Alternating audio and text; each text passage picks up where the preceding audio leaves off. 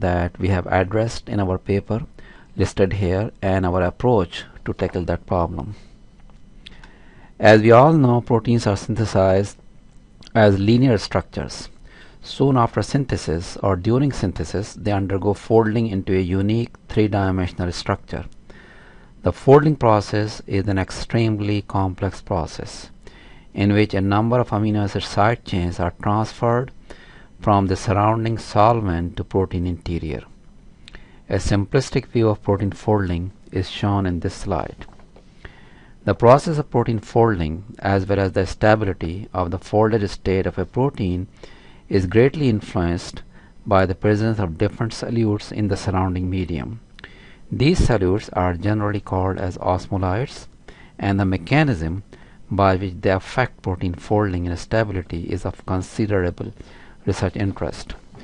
Many different approaches have been used to study the effect of osmolytes on proteins.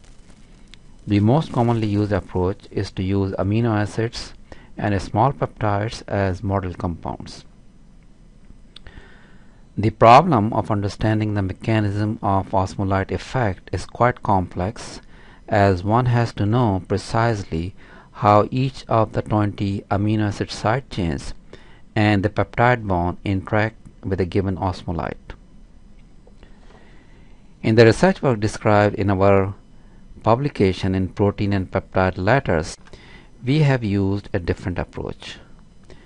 We are using the interaction of Turkey ovomucoid third domain with a serine protease in the absence and presence of different concentrations of osmolytes. The inhibitors like Turkey ovomucoid third domain have several exposed amino acid side chains which get embedded in the protease pockets upon complex formation. The model presented in this slide explains our approach. As shown in the model, certain amino acid side chains are transferred from solvent to protein pockets.